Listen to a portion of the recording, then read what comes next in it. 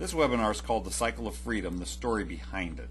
Let me introduce to you Professor Alexander Fraser Tytler, also known as Tytler.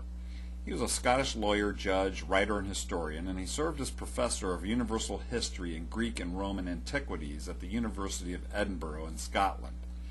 He had thoughts on pure democracy, and he believed that pure democracy was a chimera, that is, a monstrous creature with parts from multiple animals, and that pure democracy would devolve into mob rule. But here's a quote attributed to him that's frequently heard. A democracy cannot exist as a permanent form of government. It can only exist until the voters discover that they can vote themselves largesse from the public treasury. From that moment on, the majority always votes for the candidates promised the most benefits from the public treasury, with the result that a democracy always collapses over loose fiscal policy, always followed by dictatorship.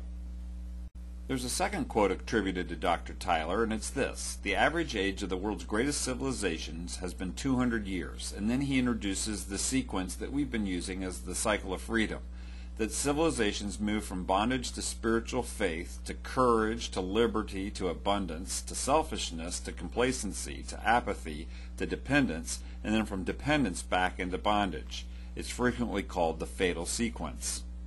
So Dr. Tytler, although he had great insights into history and democracy, and made some observation consistent with these quotes, there's no reliable record that has yet been found of Alexander Tytler actually having made these remarks.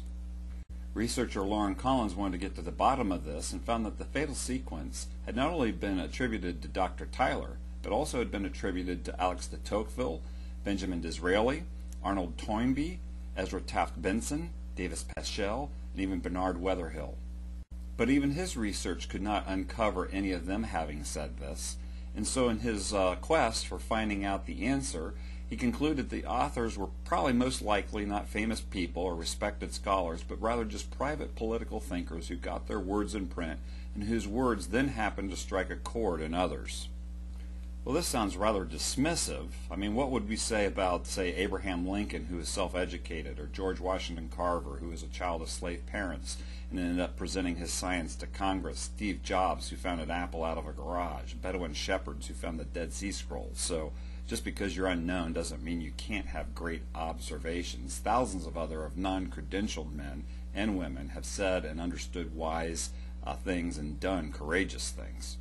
So lo and behold, his research led him to this individual, Henning Webb Prentis, the president of Armstrong Cork Company, CEO of a company that made corks. We know it today as Armstrong Flooring. This sequence that we call the Freedom Cycle was first known in its appearance in a 1943 speech he gave called The Industrial Management in a Republic. And here's a conclusion we can draw. The greatest insights do not have to come from some supposed expert. A secondary conclusion is that those that are business leaders in the marketplace and workplace can have great insight and influence over society if they just have the courage to use it. Excerpts of his speech reveal great insights for today, and I encourage you to watch the video that expands his remarks. This is U.S. Civics Training. Thanks for watching.